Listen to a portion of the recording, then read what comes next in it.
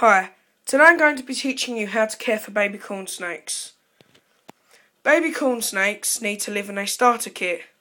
You'll need to purchase one from your local reptile shop, or you can get these off the internet. This one's about 1.5 feet by 10 inches wide, as you can see. The bedding I use is aspen bedding. Do not use wood shavings or hay, as this may damage your snake's scales or upset your snake.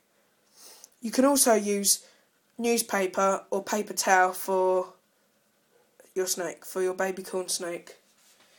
Your baby corn snake requires a heat mat, which is underneath the tank, which I'm not going to lift up because it will ruin the video, but as you can see, if I move this back, you see the blackness.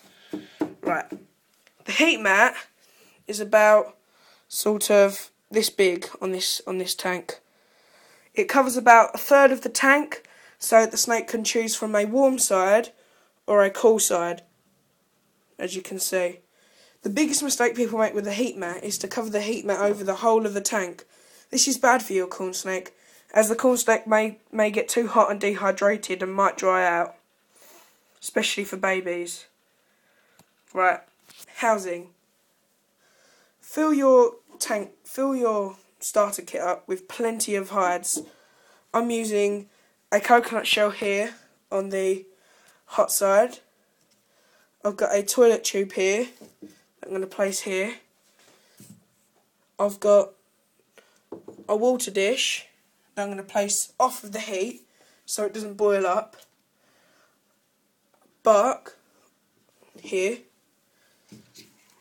A bit more bark here. And then I'm just going to take some leaves. You can purchase them from any reptile shop as well. And place that. Stick it on the side. And place it here. So here we have the starter kit. Keep the heat mat on 24/7, making sure that the bedding is very light. I'd say about as thick as that. Make the bedding as thin as possible. Don't make it thick at all. The heat won't come through. Measure the temperature only on the surface of the tank. The temperature should measure on the hot side about 30 degrees Celsius, and on the cold side about 75 degrees Celsius. Your snake is now ready to be put in its starter kit.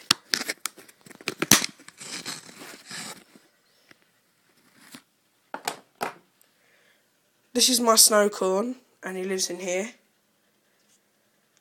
And he's about a month old, and he feeds on the smallest pinky size once a week. Set a date for your corn snake and feed it that date throughout its whole life. Like, say Tuesday, every single Tuesday, feed it one mouse according to its size. Don't feed it anything thicker than its body, the fattest part of its body, because it can harm them. Change the water and give them fresh water every day because it goes bad, and keep the heat mat on consistently. And lastly, you're going to need a really, really secure lid, one that comes with a starter kit. Make sure it's solid on there. And there we have it. That's how you care for baby corn snakes. Thanks for watching.